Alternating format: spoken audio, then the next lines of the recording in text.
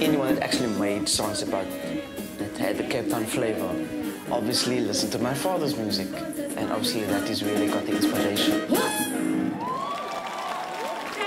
He was the biggest impact on Cape Town music. He's actually Cape Town music. So when he passed on, obviously that died.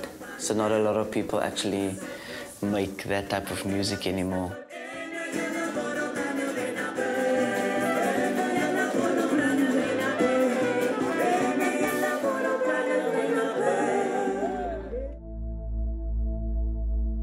Taliep Petersen's career encompassed a long and successful series of hit musicals. A gifted man who rose from humble beginnings to a giant in the South African and international music world. Taliep was not only a beloved South African musician, he was a devoted father of 4 daughters and a son who lived with their mother, Madiga, and a young daughter, Zainab, who lived with him and his second wife, Najwa Dirk, and her 2 sons from a previous marriage. The couple look like they live the perfect life. But behind closed doors, a very different reality is unfolding. Taliep and Najwa's marriage is slowly falling apart.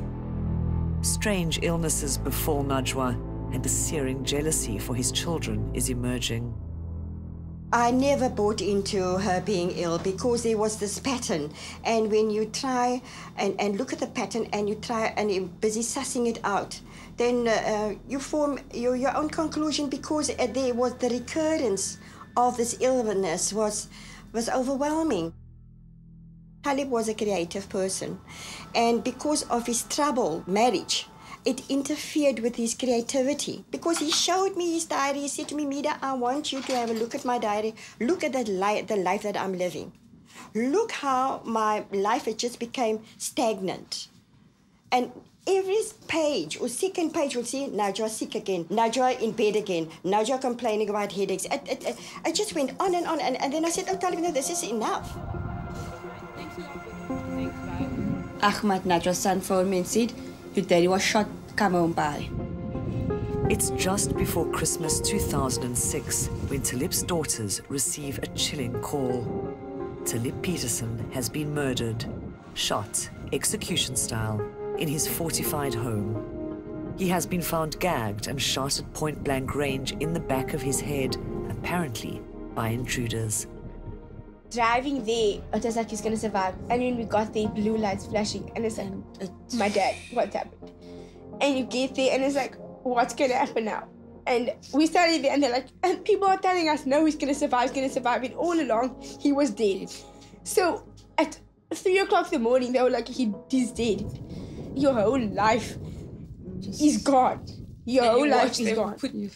This man that you put on a pedestal, on a cupboard, on a bed, and then on a pedestal above that, being put into a black bag on the back of a van is the worst thing to go through. In a couple of hours before that, he's like, I love you guys, I'll see you tomorrow.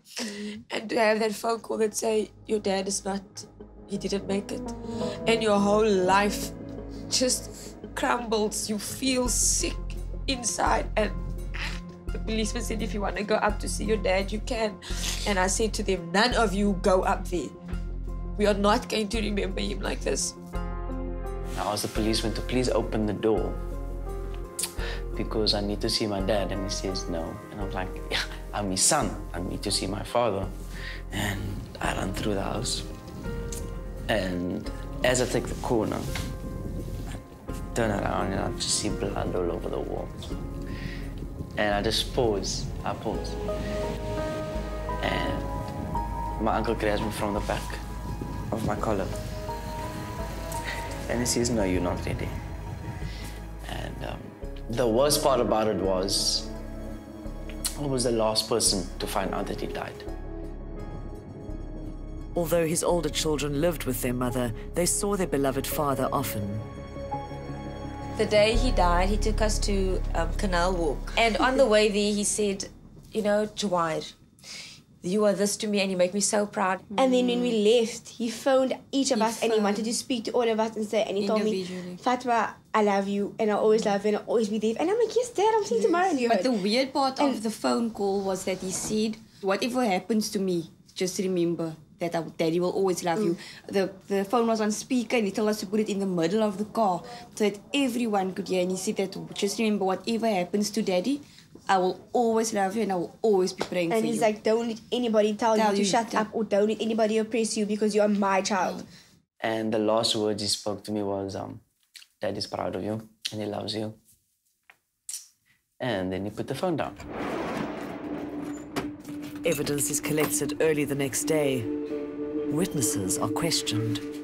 Rafiq Sukur lives in the cottage on the property and knows the Petersens well. Taliep would never have opened up the door if it was somebody unfamiliar to him, because he's actually got a household policy here that he doesn't open up the door or he doesn't receive any visitors or he doesn't take any calls after 9 or 10 in the evening. As a ruling, that's his personal private time. So this must have been somebody that he really knows. How did burglars get through the Petersens' elaborate security system?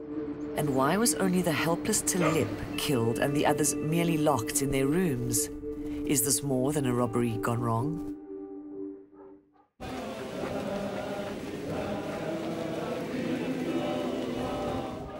The brutal murder of one of the country's most loved and talented playwrights and musicians rocks the community. As tributes to this legend of South African music pour in, suspicion between family and friends escalates. They say his wife Najwa is behaving as if nothing is wrong. She never spoke about his death. She never mourned about his death. She never shed a tear. She won't say the police taking a long time, Daddy. No, but that is enough to make you think. She will smile every day as though nothing has happened. In the days that followed, police began to question Najwa, a woman prone to depression and who once stabbed her husband Taliep in the neck. She was apparently upset when Taliep visited his daughter Fatima in hospital because his ex-wife was in the room at the same time. When she stabbed him, she said, if I can't have you, nobody else will. His daughter, Juwahir, walked into the bedroom just after Najwa had stabbed her father and saw what she called a demonic look on Najwa's face as she held the bloody knife in her hand. After the stabbing, it did cross my mind on more than one occasion that she would cause much more harm to him than stabbing him. And I did try and tell my dad or warn him about it, but Dad being Dad, yeah, I didn't get through. When he got stabbed in the neck, he didn't much bother about it. He didn't make a case about it. He just left it be. He just left it be. He was at the stage in his life where the children came first. And yes, he also made a very big mistake by telling us in her presence how much the children, his children, means to him and how much he loves them. And yes, that he puts them first in his life. There's two differences in love and obsessed. She always used to tell me, Daddy, I love Taliep very much, but she was more obsessed than being in love with him. After the stabbing, things, instead of getting better, it became worse. Because like he told me, he slept in a separate bedroom, and also he was not sexually active with her anymore because he said to me, Mida, you know, the small little bit of passion that I had for her, when she stabbed me, he said, it killed the passion. And also he said, he asked himself, why did she do it to him? Because he didn't deserve it. After the stabbing incident, his daughters from his first marriage were uncomfortable staying at the Grasmere Road home. It seems Taliep was considering buying a house for them. What Najwa told me herself is that Taliep gave all his money that he earned from all his work or shows, he gave all his money to her. That was like 3 months prior to his death. She said to me, but you know, Tuma, this time he didn't give me the check because he says there's something else he wants to do with it. And I think that is the money he wanted to use to buy the children the house. And she was very serious about money.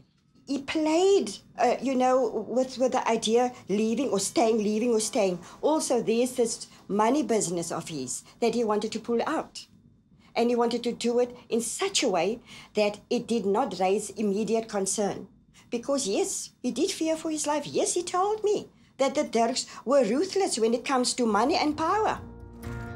6 months have passed since Taliep Petersen was found dead in the lounge of his Grasmere home. But now a man named Fahim Hendricks decides to spill the beans. What he tells police is shocking and sinister. He is named as the middleman between Najwa and 3 other men. The 4 are arrested and charged with murder. Accused number 1, Najwa Petersen. Accused number 2, Abdur Mjedi. Accused number 3, Wahid Hussein. Accused number 4, Jefferson Snyders. The tragic story has gone from botched robbery to murder for hire. A wife accused of murdering a man described by many as gentle, kind, and generous. No bail! No bail! Najwa applies for bail. It's tense outside the court.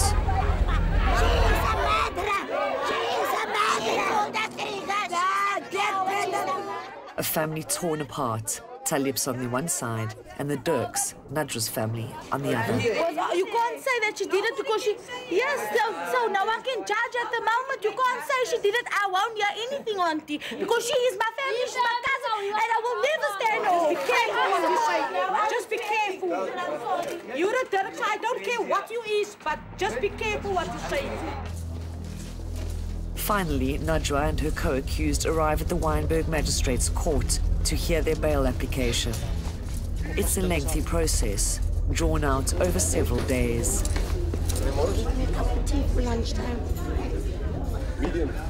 Both Taliep and Najwa's families are in court. The prosecutor asserts that Najwa is a calculated killer and should be denied bail. Najwa pleads mental illness. It takes its toll on her family. Her father collapses in court. Finally, the verdict: bail is denied. Najwa's family is devastated. Her youngest son, Sulaiman, breaks down, and for the first time, Najwa shows emotion. Sulaiman. Where's Sulaiman? Sulaiman.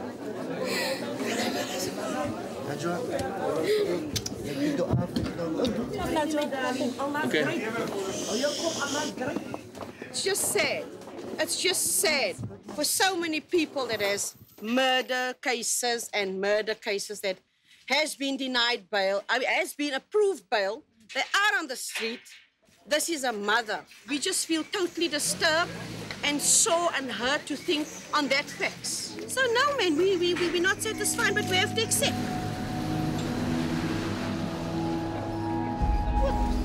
What's in the denied bail?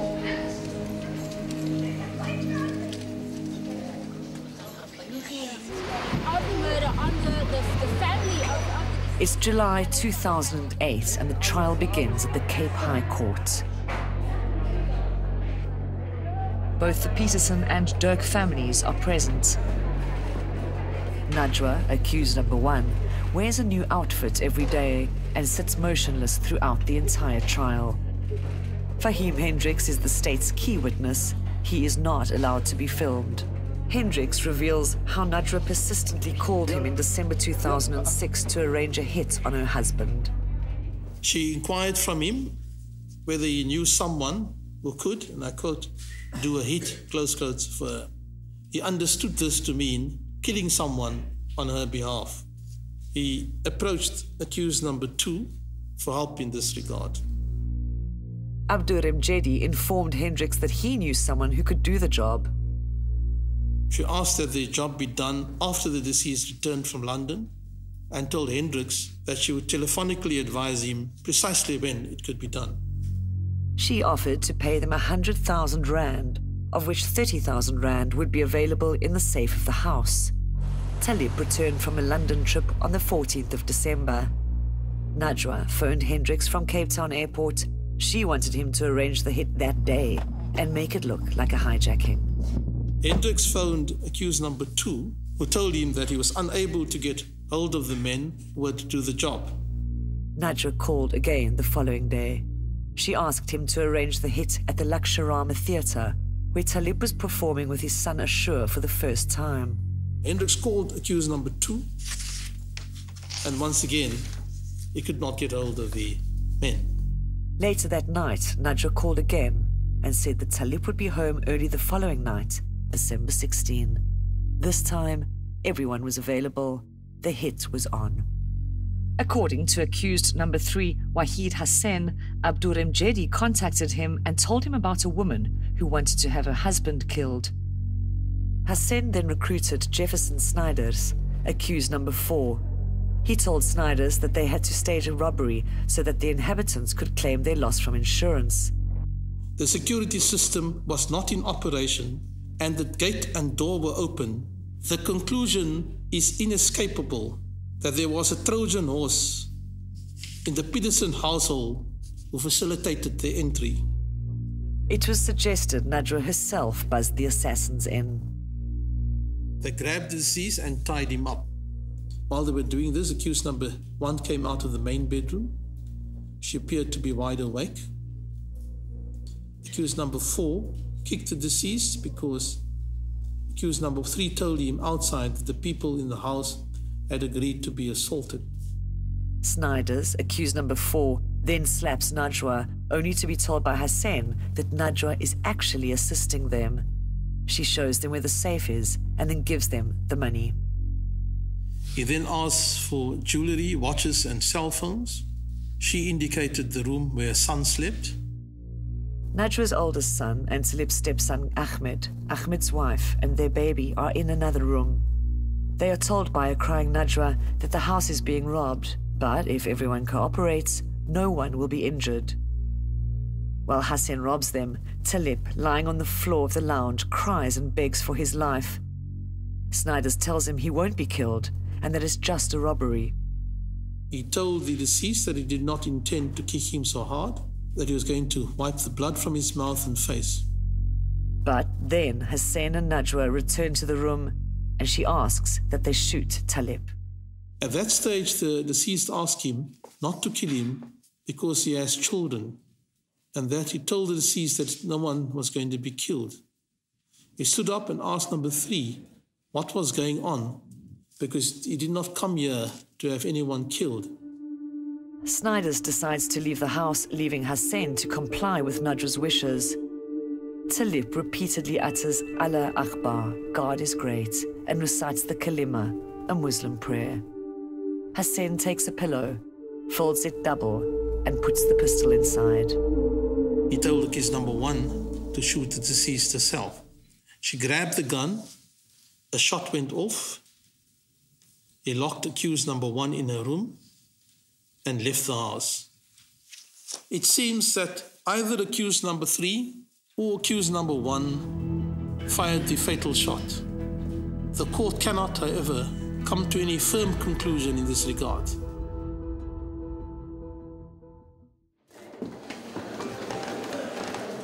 After the trial, Nadja has to wait 4 months to hear her fate. Once again, the courtroom is packed with people eager to hear Judge Desai's verdict. Accused number 1 was quite patently an appalling witness. Her evidence festers with lies. Her evidence of how the robbery started tends to show that she was cooperating with the robbers. It appears that Nadja's love of money is the prime factor motivating the murder. We know that accused number 1, on her own version, loved money. We also know that the marriage relationship between the parties was strained since the stabbing incident. However, the evidence with regard to a divorce is not borne out by any other more objective evidence. The deceased seems to have treated accused number 1 with great care and sympathy. Accused number 1 is found guilty on count 1, the murder charge.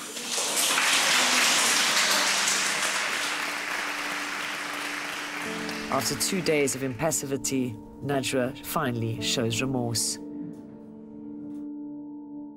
Accused number 1 is sentenced to 28 years imprisonment. On the robbery charge, she is sentenced to 10 years imprisonment.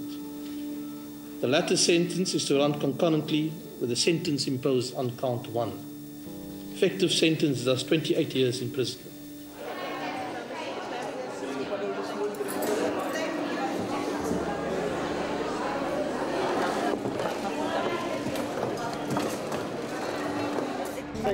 A long 2-year wait finally over. A family trying to make sense of the events. And they begin a long process of healing. The turmoil, the emotional roller coaster wasn't for nothing. And I just want to say thank you to everyone who supported us throughout this entire 2 years. Thank you so much. It's about money and it's about selfishness because all he wanted was his freedom. I still feel the intensity of the rawness of the pain. And when I wake up in the morning, the first thing that hits me is to think he's gone. He will never come back. We are still grappling with this, his untimely death, with the senselessness of it all. I still cannot understand it, and sometimes it is so surreal. I sometimes still wish that I'm going to wake up and find that it was just all a bad nightmare and that my brother is still here because he was the glue that kept all of us together, and we've all been falling apart, and we've got to try and be strong. In fairness to Najwa, in the beginning, I must say that she was a very sweet person. Heaven knows what made her become so evil. What went wrong? I really don't know. And you know, at first when Taliep just got married to her, he said to me, Mida, this is the woman that I was waiting for all my life. This is the woman that I want to share whatever's left of my life. Yeah, but at the end, he was murdered. She can get all the years in jail. My dad's not going to come back. I'm going to have to live the rest of my life without him, which is actually quite difficult because her family can go visit her and see her and speak to her. I can't do that. I have to speak to my dad's tombstone. My little brother was 14 years old when we lost our father. He just started high school. He matriculated. He's put the show together. He plays any instrument under the sun. Yes, his room is never clean. It's been 7 years since Taliep Petersen was brutally gunned down in his own home. Ashur Petersen, Taliep's only son, is now 21. He finds solace in his music and is reviving his father's first love, local Cape music. Like Father and Son is basically a journey that I had with my father. It's kind of a timeline. So I explain the journey I had with him. Then the second half will be more about him, then it's kind of introducing where I'm going. Then it introduces my life at the end. He wasn't here to see me graduate matric. He wasn't here to see me write my first song. But what I can be proud of is that I am like father, like son. And then after that happens, he starts singing Impossible Dream. And then people obviously get to see him perform again.